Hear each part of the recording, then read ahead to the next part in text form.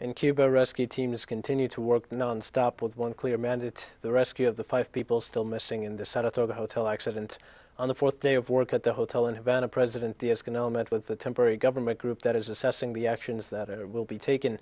At the meeting, authorities reported that a total of 93 people resulted injured, 18 of whom are still being treated at the hospitals, 6 of them in critical condition.